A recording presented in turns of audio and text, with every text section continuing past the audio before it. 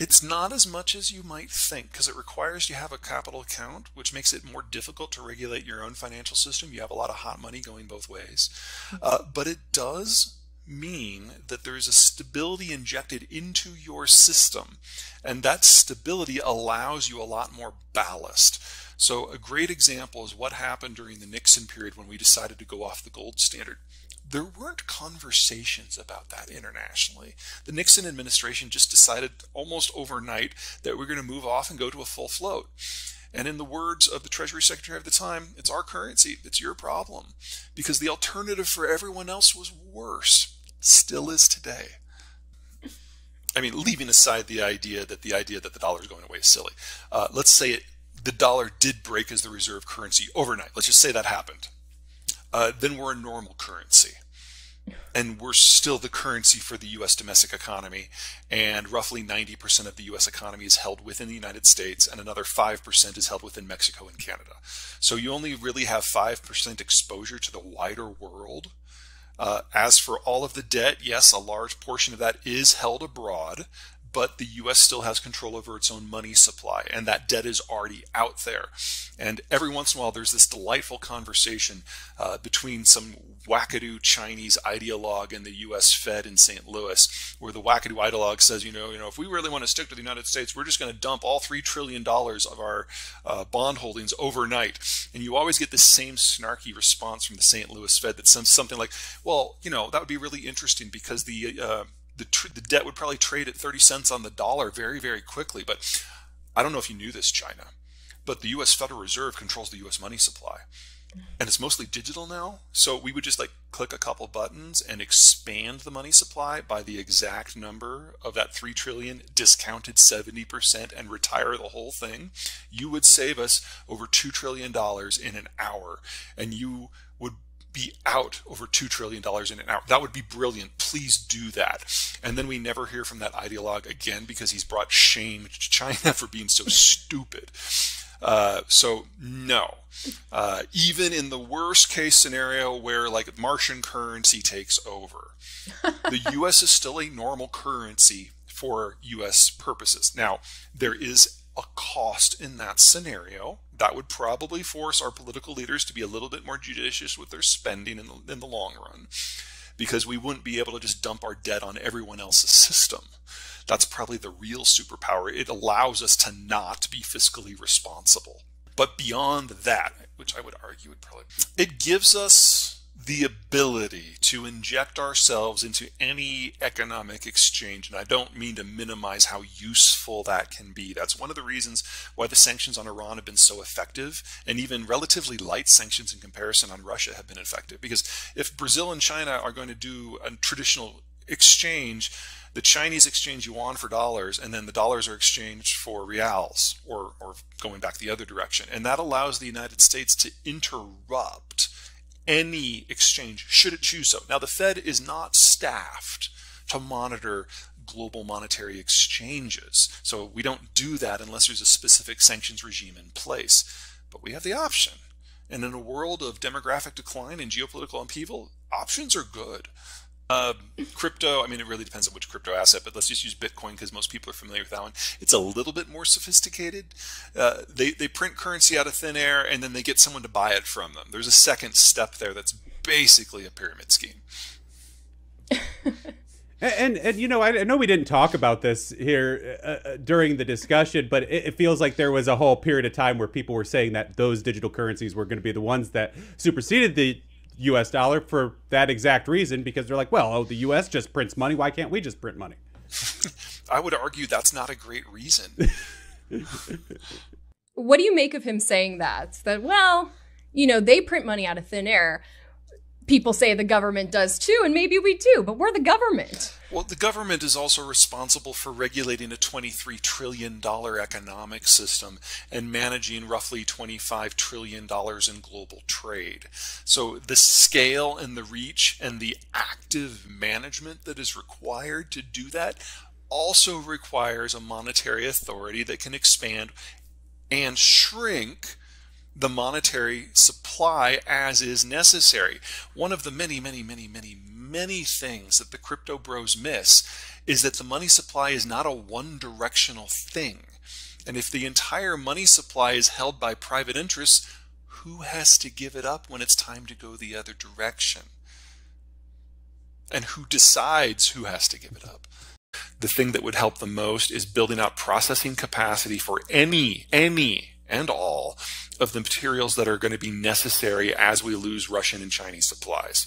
The Inflation Reduction Act, which is a stupid name for what it actually does, is actually our first step in that direction since the 1940s. And so it's inefficient and it's overly expensive and it's sloppy. But for the first time we've done it, it's not bad. Oh, I'm not a financial guy, so let me just kind of give you the headline. Yeah. We're entering a world of capital shortage. The baby boomers are retiring globally. They're taking all their money with them. The next generation down, no matter where you are, no matter what country you're in, is smaller. So if capital is more expensive, it is going to be able to demand higher returns. So if you can hold on through this transition, we're going to go back to a world like we had in the 1980s, where your financial planner actually had to do work. Couldn't just throw money at these artificial, maybe AI-generated trading platforms or do high-frequency trading. It's going to be about the value. And honestly, I think we're about better set up for that even today. So if you do have capital, all you have to do is wait a couple of years and the market will take care of you. Well, all of those would be shocking events that I had not forecast. I don't think any of those are very likely. I'm trying to come up with something that might actually has a slight chance of actually happening. I could see France leaving the European Union. Wow. Okay.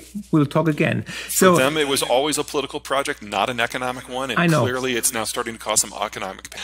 I like to figure out how things work, why things work, and where that takes us. And I like to do it while I'm backpacking. So I need to get to a place where the world can't reach me. I spend at least 2 weeks backpacking every summer. I'm going to try to make that 6 this summer. Tour? Yeah, backpacking tour when you were backpacking. Oh, well, that's easy. I mean, it's been a long time, but a place called Cascade Saddle in New Zealand.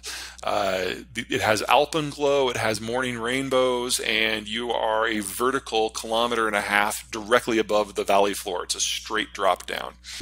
Now, it's I've freed up a little bit of time, so I am noodling over some ideas, but I'm not there yet. Everything is most easily accessible through the website, which is zeihan.com.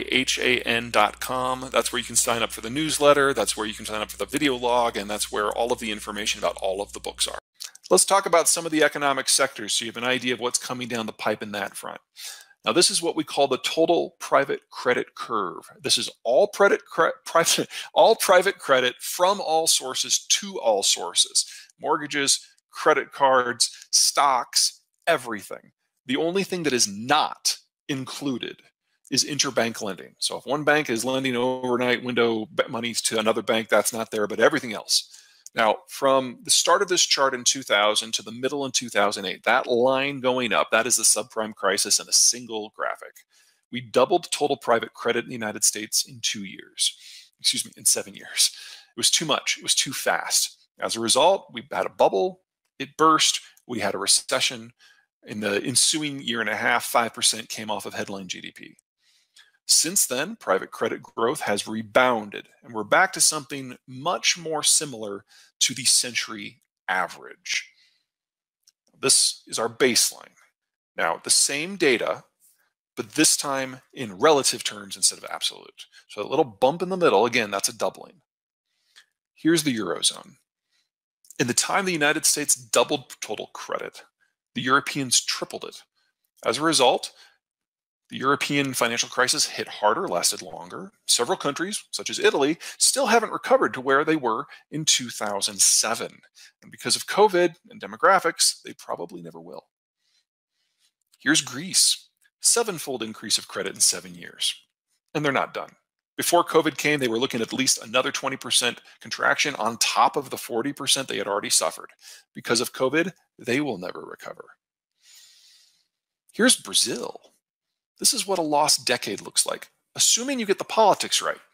I don't know how many of you follow Brazilian politics. Well, actually, all of you should follow Brazilian politics. I mean, do you like Game of Thrones, Maury Povich, the impeachment hearings? Drama. You've got to get into Brazilian politics. Holy crap!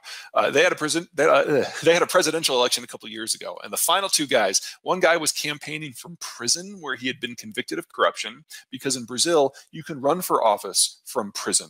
You just can't, be president. And then the guy who won at his last big public rally said that the real problem with those Nazis is that they're just too soft on their domestic opponents. Wow. So this honestly is probably 2 lost decades. And for a country like Brazil that is so dependent on imported capital, coronavirus means that they're probably not going to return to 2019 ever either. Here we have India in purple and Turkey in black, 2 countries that are still early in the process.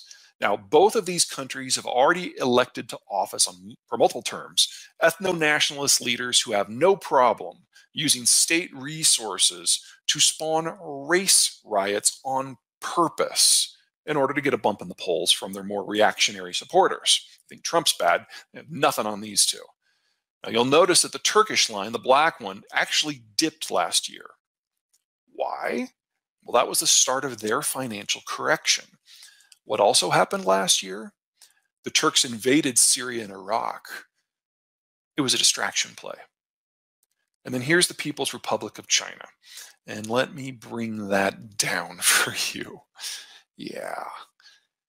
China is now the most over-credited country in human history in both relative and absolute terms.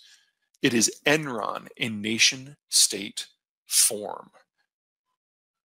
Every system that we know, every company that has ever followed this model of force-fed capital has eventually collapsed. It's just a question how bad it will be. And China's now pushed this further and harder than anyone else. So it's going to be historically unique. Now, the point of all of this is that there's a large series of major financial crises that aren't just inevitable. Some of them might actually be imminent. That's a lot of money that's going to be looking for a safer location. What does foreign money want? Rule of law? Hard fiscal assets, implicit government guarantees, dividends. If you're looking to tap global credit for local development, there will never be a better time than right now. All right, that's finance. Let's look at energy. What we've got here is a price breakdown. So the broader the bar, the greater the volume of crude oil that comes out of the various countries for export. The taller the bar, the greater the cost of producing the crude. Now, this is data from 8 years ago, 2012. And back then, U.S. shale was the most expensive crude in the world to produce. And we only kicked out about 4 million barrels a day. That's about Iran at its peak. Now, for a country the size of the United States, that was useful, but it really didn't change the strategic math. That was then. Fast forward 8 years, and we've had breakthroughs in water management, data management, drilling technology. And the U.S. is now one of the lowest cost producers in the world. And as of the first of the year, we were net oil exporters. Now, COVID is scrambling all the data, so we're going to have to take another look at this in a few months once things calm down. But the United States is here to stay as a major oil producer, as a net exporter, and it's not like these technologies are going to be uninvented. This is the new normal. The U.S. really doesn't need the rest of the world to keep the lights on. But California does. California is the only state in the lower 48 that is not participating in the shale revolution in some way. It is now, of the states, the single largest oil importer. Two-thirds of the oil that California uses is imported. About half of that comes from the Persian Gulf, which means that California is now the most energy insecure state. And if there was any sort of shock that interrupted oil production globally, most of the United States would reorganize on the shale sector, which would keep energy prices low and calm, whereas California would be the only state that would still be forced to go out into the international market to source an ever more volatile and ever smaller energy supply. There is an energy crisis in the United States, but it's only for California. Now, the other side of the shale revolution isn't with oil, it's with natural gas. Now, what we've got here is something I'll call the checkbook map, because every dot is somewhere where someone can pay the power bill. The biggest The most important concentration of checkbooks in human history is this dot right here. This is Marshalltown, Iowa. This is where I'm from. And this is not a rave. Western North Dakota, I don't think so. Now, what's going on here is a problem disconnect with transport. Now, oil is a liquid. You can put it into a bucket, you can put it into a rail car, you can put it into a barge, you can put it into almost any sort of container. And if you can't move it that day, you'll just put it into a holding tank. It's not going to move anywhere on you. But you can't do that with natural gas. It's a gas, it disperses. So you have to have a pressurized collection, transport, and usage system that's leak-free that can process the end product just as fast as it comes in, because you almost can't store it anywhere. Now, here in the United States, we've got the world's largest and most versatile natural gas distribution system, but we can barely keep up with what's coming up out of the shale oil fields as a byproduct. So until we can build out the infrastructure, we have to flare it. And you can see those flares from space. Now, what that means is that the United States is now the world's largest supplier of natural gas.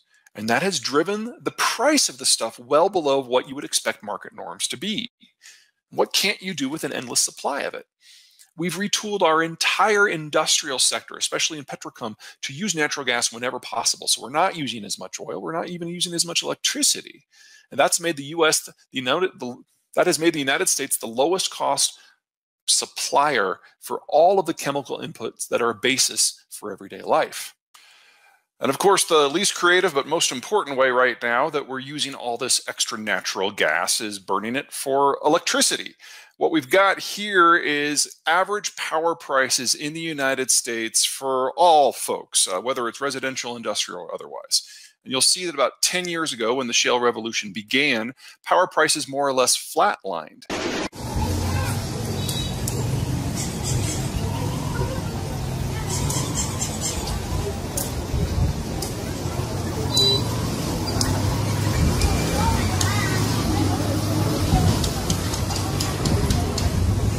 You know, no one ever brings me in because they want to feel comfortable. So it's always a little odd when I'm back, but this is the industry that is the most notorious for being gluttons for punishment.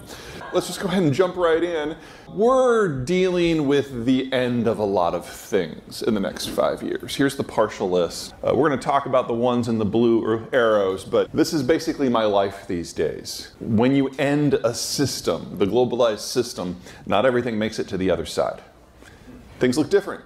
Some things do better, but everything changes. And the problem is that all of our business plans assume that we're going back to where we were 5 years ago. And that's not in the math. So my goal here today is to give you an idea, some spotlights on the things that definitely won't go back, and how some other things are going to transform and maybe make your life a little bit easier. Let's start with the simplest conclusion here. If the product that you need comes on one of these, that's what's going away. Internationalized supply chains, Asia heavy, transoceanic, trans-Pacific. Anything that is on this, you have to question whether it's ever going to be delivered. We now are in a situation where transformers are 36 to 42 months out. Most of those are probably not going to arrive. If it comes on one of these, you're probably okay. Roughly 80% of the trade between America and Mexico is on truck, and there's a number of reasons why that's not great from a logistical point of view, but just for identifying what's going to last. Everything in that category probably will. That's the cheat version. You can go look at your supply chains and make your choices accordingly. Everyone here has seen me at least once, right? No. No? Well, okay, this is for you. This is a standard demographic profile.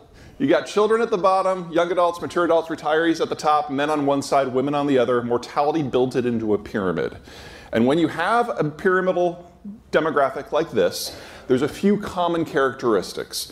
Number one, it's consumption driven, because populations below age 40 consume a lot. They're raising kids, or they're buying cars, they're building homes. That spending drives most modern systems, 70% in the case of the United States. But their workers don't have a lot of expertise, so the value add is pretty low. They have to import capital because most capital in a system comes from people over age 40, people who the kids have left home and the house has been paid down. And so in a system like this, consumption-driven, low investment, high imports, inflationary. This is Korea in the 50s at the dawn of the globalized era. Globalization meant that we could move off the farm and into towns to take industrial jobs.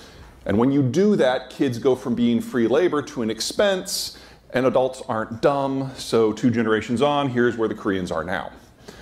Very different model. People aged 40 to 65 have decades of work experience. They're capital rich. That pays for investment, that pays for the tax base. But there aren't a lot of young people to consume. So you get a more disinflationary economic model that has to export because there's not enough people locally to buy all the stuff. And the whole world has gone down this Korean path at different speeds from different starting points. But the point is, this capital-rich environment that we become used to, this was always never more than a moment in time. And it ends this decade because everyone in the advanced world is aging out. And later this decade, the Koreans, the Germans, the Italians, the Russians, the Chinese will all age out of being investment rich, and they'll be retirement heavy. And we have no idea what that looks like from an economic point of view. It's never happened in human history ever. In the United States, we're kind of in the middle, largely because we have more elbow room. And this means that we're in a different situation from everybody else, but that still means some of the same lessons apply. So number one, the boomers are retiring. Largest generation we've ever had, largest worker group we've ever had, largest investment base we've ever had. Half of them have already moved into retirement. The rest will over the next 6 years. And so we know capital costs have to go up. What we've seen so far, we're only about halfway. So capital costs have about tripled in the last 3 years. It's going to triple again. Second, largest generation ever, another way of saying largest workforce ever. And if you look at the kids at the bottom, the Zoomers, that's our smallest generation ever. It's simple math. Between the boomers leaving and the Zoomers coming in last year, we lost out of the workforce 500,000 workers. It'll be about that same loss again this year. And that number will increase every year for the next 11 before the annual shortfall peaks at about 900,000 in roughly 2034. Then that number will start to shrink, but we don't expect it to start to grow again in terms of the labor force in large numbers until 2045. So hire, borrow, hire, borrow, hire, borrow. These are the cheapest capital costs and the cheapest labor costs we will have for at least a decade, and in some cases 2. Third, the quality of the incoming labor is very different. Now, the boomers have dominated everything for so long, we think of their examples as normal. They're a social generation. Their kids, the millennials, are a social generation. The incoming ones, the Zoomers, are not a social generation. They're a little pathological. And they are not group workers. They don't want to work anywhere where they're going to see another person or the sky. Which makes it hard for you guys to do what you're going to do. So again, labor is the cheapest and most familiar to you right now that it's going to be for the next 20 years. Hire everyone you can. And then finally, there's technology. Technology as a sector requires 2 things. First of all, scads of people in their 20s and early 30s who have malleable minds, who are social, who can work together, who can imagine the future, and then build that into a prototype and operationalize it and bring it into mass manufacturing. That has been the millennials for the last 20 years. And they're aging out. The oldest millennials this year turn 44. We're starting to see the leading edge of their midlife crises. And it's delicious. But it also means that that younger block of social people just doesn't exist in the way it has in the past. And the second thing you need for tech is capital. Because until you get to that mass manufacturer, there's no income. You have to pay for all of that up front. And the money just isn't there anymore. So even if everything else goes perfectly smoothly, we know we're entering into a tech winter for at least the next 15 years. the pace of advancement is going to slow considerably. That assumes that it doesn't reverse. Here are the big four economies that we care about. US is obviously the healthiest of the rich world. Mexico, notice how it goes down, hits the 30-year-old and then goes straight down. Pros and cons of that model. Basically what you're seeing is Mexico was a latecomer to industrialization. They really didn't start the move from farm to city until NAFTA won in the 90s. Now, if they keep aging at that rate, in 50 years, we're going to have a very big problem. But in the meantime, when you've got a lot of people who are entering their 20s and 30s who don't have a lot of kids, it's a much more consumption-heavy pattern. And so Mexico became our largest trading partner last year. It is a role they will not give up in our lives. There may be some problems down the road in the 2070s. We got time to figure that out, so do they. The Germans do not. The Germans are aging faster than the Koreans. This was always going to be their last decade as an industrial economy. It's not that they're running out of kids. That happened in the 80s. They're now running out of working-aged adults. If you get stuff from Germany, it's time to move on. And then there's the Chinese. This was already one of the fastest aging societies in the historical record. And 2 months ago, the Chinese updated the data. They've had a 70% drop in the birth rate since just 2017. That tells me two things. Number one, China will cease to be a coherent economic power, a coherent nation state this decade. And the Han ethnicity will probably vanish from the world this century. It could happen a lot faster because the Shanghai Academy of Sciences, all the brainiacs who are responsible for interpreting the data are like, even the new data is wrong. We've overcounted the population by over 100 million people, and these yellow bars probably don't even exist. Let's go through them. Let's start with consumption. This is vehicular miles traveled.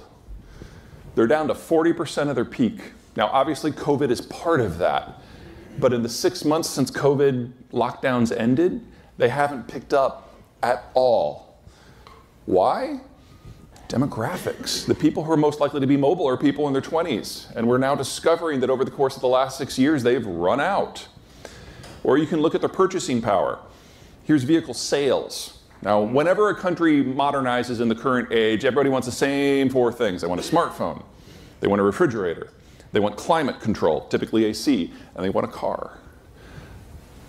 The red line here is the 12-month moving average. You'll notice not only have they not recovered to pre-COVID levels, they peaked a year and a half before COVID. Now, if you think back on the last 5, 6 years, a lot of it has gone down. We had COVID, which scrambled all the data, even if everyone was being conscientious about it, which no one was. China has disappeared into a cult of personality. And the information that we normally would be able to assess either hasn't been there or has been overshadowed. But now that COVID's behind us and the Trump administration is behind us, we're getting a kind of a look under everybody's hood. And we're discovering in the last 5, 6 years, we've hit a lot of turning points that we kind of missed. In the case of China, they now say that the Chinese population peaked last year.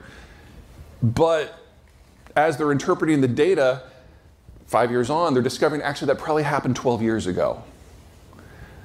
They found out that the American population became younger than the average Chinese citizen probably 4 years ago. Turns out that was probably back in 2006. India surpassed China to become the largest population this year. That probably happened in 2014. We're finally getting a kind of a clear look, and we've missed China's peak. And it's not that we're at a plateau, it's we're already on the backside of that mountain. And it's only going to accelerate, because if you have had a 70% drop in the birth rate, you are looking at national oblivion. Now, how do you get something like this to grow if there's no consumption? Well, you've got 3 types of economic growth. Your first one's consumption-led. That's the United States. That's Mexico. The second one is export-led. That's Germany. That's Korea. And the third one is investment-led. You basically throw money to build infrastructure, to build industrial plant. And that activity of the expansion is what drives the system. And that has always been China's #1 source of growth. Most of it is driven by debt, and this is a debt graphic. So the orange line, that's corporate, the gray line is government, and the blue is household. I need to put this all in perspective because this doesn't look very dramatic, does it? Well, number one, let's look at corporate because that's the biggest chunk. Back at the beginning of this data in 2006, that was already more debt in absolute terms, not relative, absolute terms than the entire American corporate world, and it then doubled. Second, this is in percent of GDP. So if the Chinese have been having 5 to 10% growth a year, that means the debt has been going up by 10 to 20% a year. So the absolute numbers are much bigger than this suggests. Third, the government debt, that's a bigger build than Trump, that's a bigger build than Obama. And it's all local debt. You know, say what you will about the federal government's debt program. Is it responsible? No. But they have the Fed to back them out, bail them out if they need to. Because ultimately, federal debt is backed by the currency. We're the global currency. The Federal Reserve can change the money supply with a click of a button. You can't do that if it's Chicago. And so they've added $10.5 trillion of local debt in 15 years, which is about 3 times what our total local debt exposure is. And then finally, there's households. Now, their household debt has now surpassed US household debt. But the crazy thing is that's the good news. You guys been watching what's been happening with real estate in China lately? Oh my God. Okay, so you know, ghost cities, we've all heard about them. The red circles are where no one lives in a ghost city. And the orange circles are where governments have moved in, but no one has followed. 2 things from this. Number one, most of the real estate was paid for with cash. It was not lent. It's owned outright. When you have an investment-led system that distorts the capital structure so much, people are desperate to find ways to preserve and grow their money. The Chinese government prevents people from sending money abroad, so they have to find something at home. They usually go for real estate. So for your average Chinese citizen, over 85% of their savings is in some sort of real estate function. Here's the crazy part. The overbuild in subprime was 3 to 4% of the housing stock in the United States, and we know how that felt. The overbuild in China is 100 to 200%. They have enough spare condos to house somewhere between 1.5 and 3 billion people. The market value of product in that sort of environment, it's probably 10 to 20% of what they paid for it. When this goes down, it's not so much that it's a financial hit to the country, no, because it's not on the debt sheet, but it destroys the sum total of the population's life savings.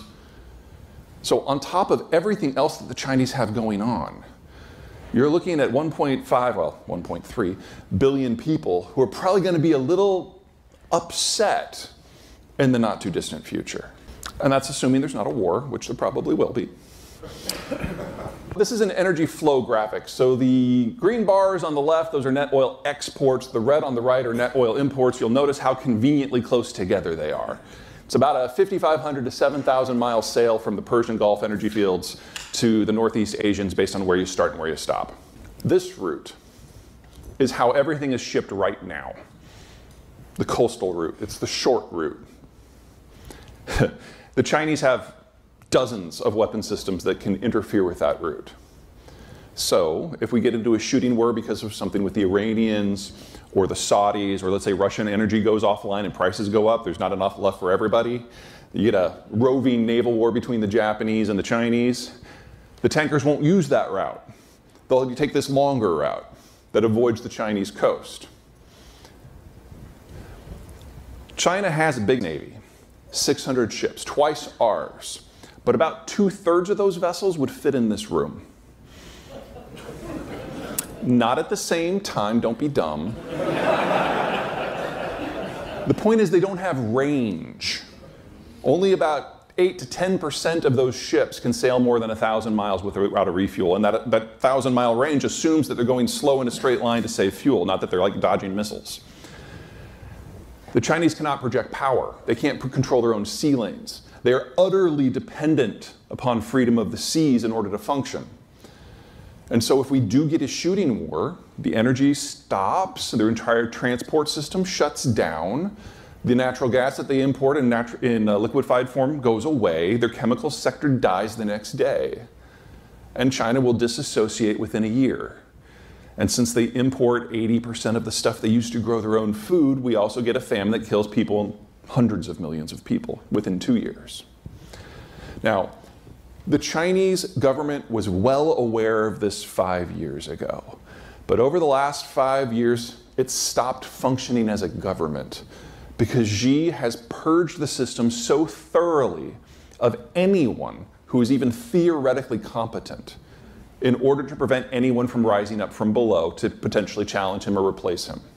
And in doing so, he has so terrified the bureaucracy at this point that no one will bring him information at all. As a result, the system's breaking down, and their ability to collect data, much less process it and publish it, has basically stopped. Now, some of these things are ego-driven. So, for example, the Chinese just stopped collecting information on COVID because they didn't want everyone to know how many people died when they did their opening. We just don't know. We don't even have an educated guess, honestly. But some of this stuff really matters. Youth unemployment. We don't know what the status of the next generation is. Patents, which supposedly you need for an information-based society. The information is no longer collected. Bond purchases. How the hell do you have a bond market if you don't know what's on offer and who is buying what? That was supposedly how they were going to get away from an investment-led system, to have a different debt market. Well, that's gone. But the ones that scare me the most are more personal. Political biographies, college dissertations. Because that's how young people get a foot in the system and move up. And Xi's made sure that they can't, so they can never challenge him. So it's just him.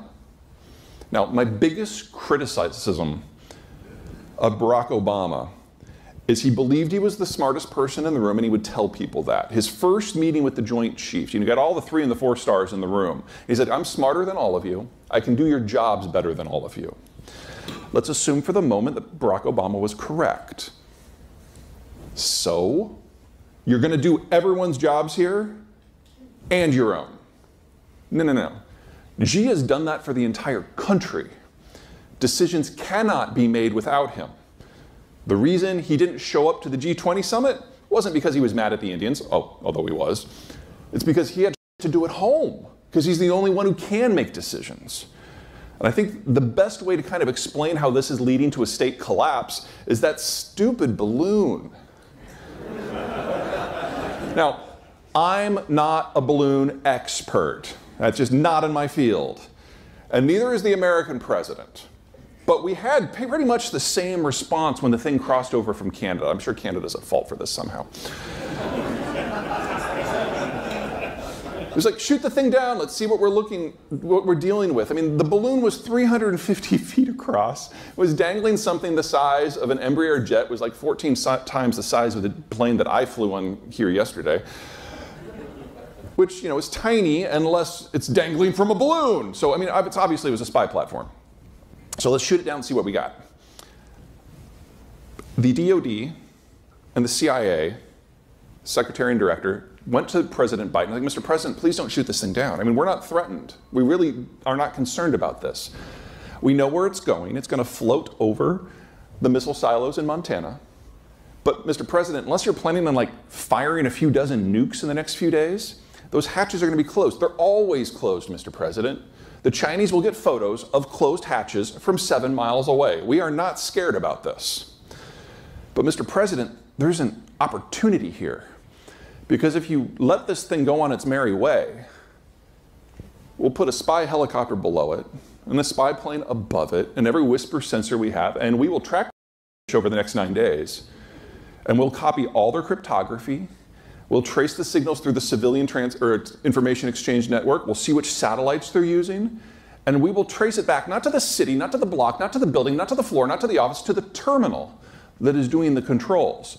And Mr. President, we have the best hackers in the world. We will hack that of a terminal, we will find out who is on it, and then we will trace them using signals intelligence and map out their whole world. Mr. President, the Chinese have handed us the intelligence breakthrough of the decade. All you have to do is let the thing float. And then when it gets over North Carolina, we'll shoot it down and we'll get the hardware too, which we did. We now know that Xi was unaware of the balloon's existence until after it was shot down. He's that much in the dark. No one would tell him. We now know that their Ministry of Defense was unaware of it until it crossed into American airspace. It was just some in the Intelligence Bureau who thought, this is what Wolf Warrior diplomacy means. This is how you stick it to the Americans. We're seeing breakdowns like this at every government level, in every economic sector. The capacity of the Chinese to make decisions, to flow information, has stopped. This was the dumbest thing I have seen any country do in the last 20 years. And if you think back on the last 2 decades, there has been so much dumb. This is what state failure looks like in the early stages. So yes, China, 10 years tops, but it can end so much faster. The Germans face a double bind.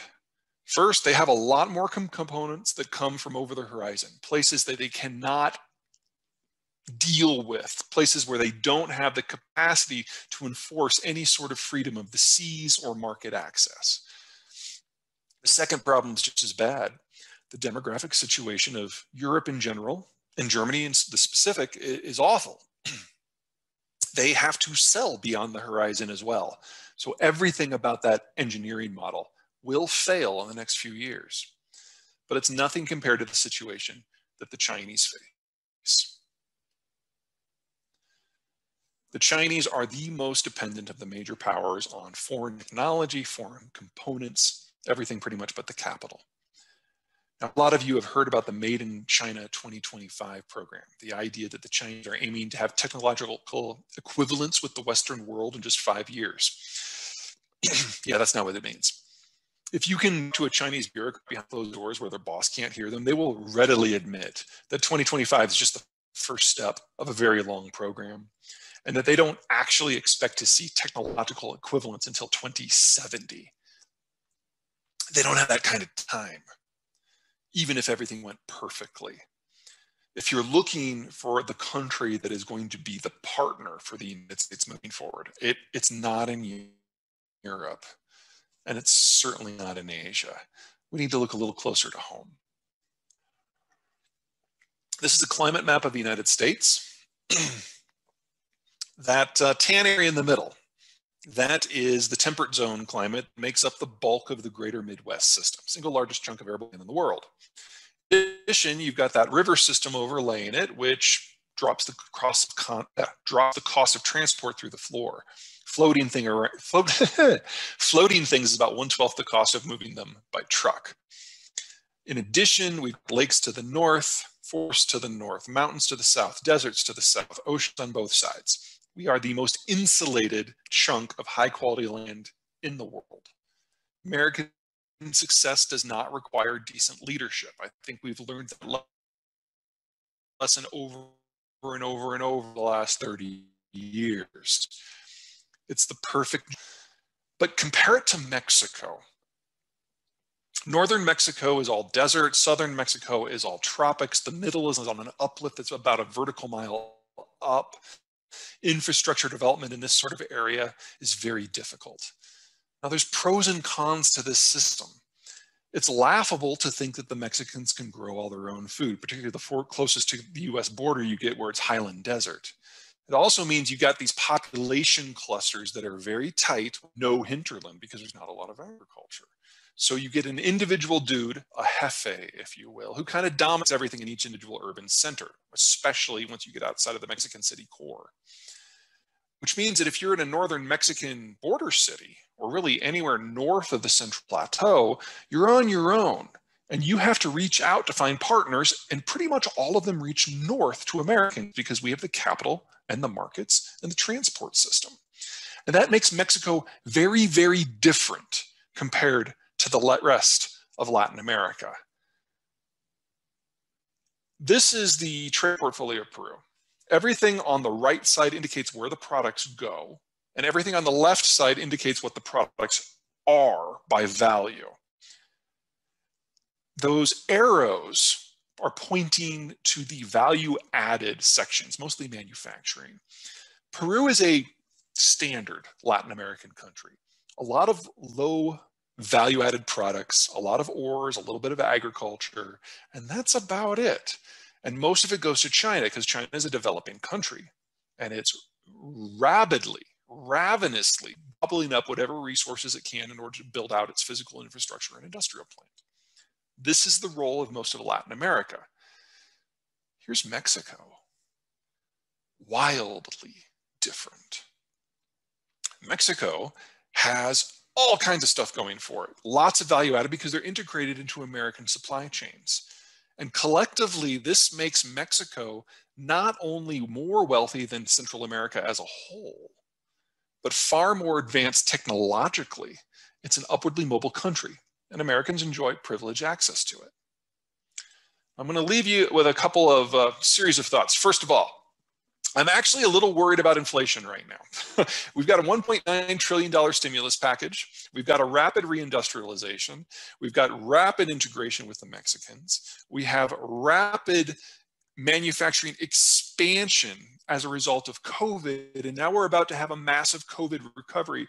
At the same time, people are also shuffling around and changing their living styles. All of this generates demand. We haven't seen this sort of inflationary impulse since at least the early 80s. Now, I don't think it's going to kill us, and all the things that we're doing are all things that we need to do, but doing them all at the same time is going to generate the greatest surge of inflation that we've seen in at least 40 years. That is going to have some implications politically down the road, and not all that far, like talking around like New Year's. Second, things are getting really interesting with the Russians. Now that the president is down on public record calling Putin a killer, because you know he is, we are now pretty much diametrically opposed with the Russians on absolutely everything. But unlike last time around, we don't have a lot of this at stake. Relationships with the Europeans are falling. We'll talk about that here in a second. The SolarWinds hack got really ugly, and now we have the American president publicly announcing that a massive counter campaign in terms of cyber is imminent. It's kind of a weird thing to announce publicly if you ask me, but I'm really interested to see how this is going to turn out.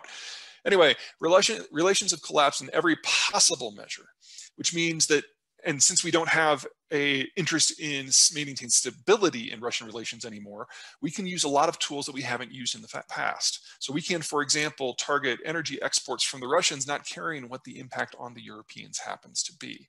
I expect that to get really interesting in just a couple of months. Third, Persian Gulf.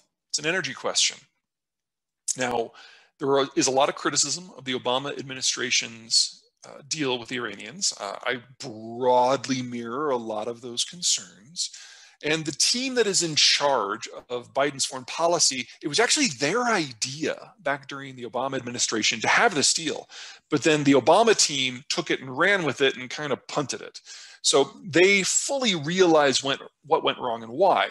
And they also can acknowledge publicly that the Trump administration's maximum pressure campaign had the desired effect. It absolutely smashed the Iranian economy. So they want a new deal, but they don't want a deal that doesn't reflect these changes. So it's going to be a lot more strict if it happens. The Iranians, of course, want the old deal back. And they've been trying to get America's attention and trying to generate chips that they can trade. Because without those oil sales that the Trump administration has prevented, Iran has lost the capacity to manipulate the region in the way that it prefers. A lot of the militia groups that they've sponsored in Lebanon and Syria and Iraq only do what they're told when the Iranians pay them. And right now the Iranians can't pay them. So the Iranians are looking for other leverage. Around New Year's, they hijacked a South Korean chemicals tanker in order to get the Americans' attention. The Trump administration did nothing, but then the Biden administration came in and did nothing. We don't care. Shale revolution has made the United States completely agnostic on global energy policy. which means if you're Iran, you have to up your game. US probably still isn't going to care. But we now have the Americans likely to throw energy sanctions on the Russians at the same time the Iranians are likely to up their game in the Gulf. That's a perfect storm for global energy policy. It just doesn't affect the US.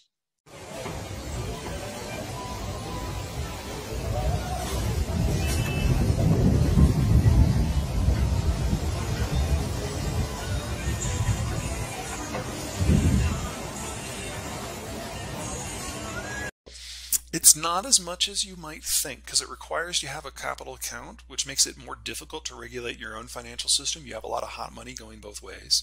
But it does mean that there is a stability injected into your system, and that stability allows you a lot more ballast. So a great example is what happened during the Nixon period when we decided to go off the gold standard. There weren't conversations about that internationally. The Nixon administration just decided almost overnight that we're going to move off and go to a full float. And in the words of the Treasury Secretary of the time, it's our currency, it's your problem. Because the alternative for everyone else was worse. Still is today. I mean, leaving aside the idea that the dollar is going away is silly. Let's say the dollar did break as the reserve currency overnight. Let's just say that happened. Then we're a normal currency. And we're still the currency for the U.S. domestic economy, and roughly 90% of the U.S. economy is held within the United States, and another 5% is held within Mexico and Canada. So you only really have 5% exposure to the wider world. As for all of the debt, yes, a large portion of that is held abroad, but the U.S. still has control over its own money supply, and that debt is already out there. And every once in a while, there's this delightful conversation between some wackadoo Chinese ideologue and the U.S. Fed in St. Louis, where the wackadoo ideologue says, you know, if we really want to stick to the United States, we're just going to dump all $3 trillion of our bond holdings overnight. And you always get this same snarky response from the St. Louis Fed that says something like, well, you know, that would be really interesting because the debt would probably trade at 30 cents on the dollar very, very quickly. But I don't know if you knew this, China, but the U.S. Federal Reserve controls the U.S. money supply. And it's mostly digital now. So we would just like click a couple buttons and expand the money supply by the exact number of that 3 trillion discounted 70% and retire the whole thing. You would save us over $2 trillion in an hour, and you would be out over $2 trillion in an hour. That would be brilliant. Please do that. And then we never hear from that ideologue again because he's brought shame to China for being so stupid. So no, even in the worst case scenario where like Martian currency takes over, the U.S. is still a normal currency for U.S. purposes. Now, there is a cost in that scenario. That would probably force our political leaders to be a little bit more judicious with their spending in the long run, because we wouldn't be able to just dump our debt on everyone else's system. That's probably the real superpower. It allows us to not be fiscally responsible. But beyond that, which I would argue it gives us the ability to inject ourselves into any economic exchange. And I don't mean to minimize how useful that can be. That's one of the reasons why the sanctions on Iran have been so effective, and even relatively light sanctions in comparison on Russia have been effective. Because if Brazil and China are going to do a traditional exchange, the Chinese exchange yuan for dollars, and then the dollars are exchanged for reals, or going back the other direction. And that allows the United States to interrupt any exchange, should it choose so. Now, the Fed is not staffed to monitor global monetary exchanges, so we don't do that unless there's a specific sanctions regime in place. But we have the option. And in a world of demographic decline and geopolitical upheaval, options are good. Crypto, I mean, it really depends on which crypto asset, but let's just use Bitcoin because most people are familiar with that one. It's a little bit more sophisticated. They print currency out of thin air, and then they get someone to buy it from them. There's a second step there that's basically a pyramid scheme. And you know, I know we didn't talk about this here during the discussion, but it feels like there was a whole period of time where people were saying that those digital currencies were going to be the ones that superseded the U.S. dollar for that exact reason, because they're like, well, the U.S. just prints money. Why can't we just print money? I would argue that's not a great reason. What do you make of him saying that? That, well, you know, they print money out of thin air. people say the government does too, and maybe we do, but we're the government. Well, the government is also responsible for regulating a $23 trillion economic system and managing roughly $25 trillion in global trade. So the scale and the reach and the active management that is required to do that also requires a monetary authority that can expand and shrink the monetary supply as is necessary. One of the many things that the crypto bros miss is that the money supply is not a one-directional thing. And if the entire money supply is held by private interests, who has to give it up when it's time to go the other direction? And who decides who has to give it up? The thing that would help the most is building out processing capacity for any and all of the materials that are going to be necessary as we lose Russian and Chinese supplies. The Inflation Reduction Act, which is a stupid name for what it actually does, is actually our first step in that direction since the 1940s. And so it's inefficient and it's overly expensive and it's sloppy. But for the first time we've done it, it's not bad. Oh, I'm not a financial guy, so let me just kind of give you the headline.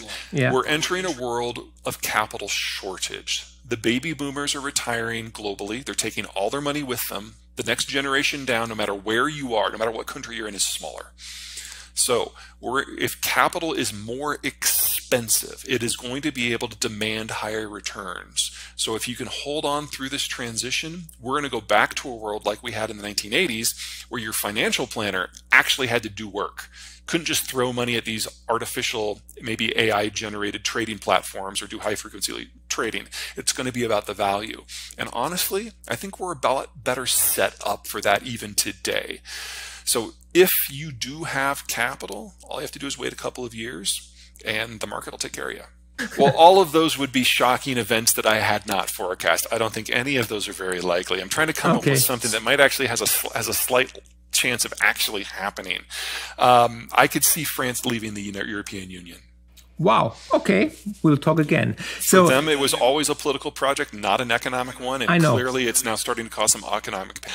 I like to figure out how things work, why things work, and where that takes us. And I like to do it while I'm backpacking. So I need to get to a place where the world can't reach me. I spend at least 2 weeks backpacking every summer. I'm going to try to make that 6 this summer. Tour? Yeah, backpacking tour when you were backpacking. Oh, well, that's easy. I mean, it's been a long time, but a place called Cascade Saddle in New Zealand. It has alpenglow, it has morning rainbows, and you are a vertical 1.5 kilometers directly above the valley floor. It's a straight drop down. Now, it's I've freed up a little bit of time, so I am noodling over some ideas, but I'm not there yet. Everything is most easily accessible through the website, which is zeihan.com. That's where you can sign up for the newsletter. That's where you can sign up for the video log, and that's where all of the information about all of the books are.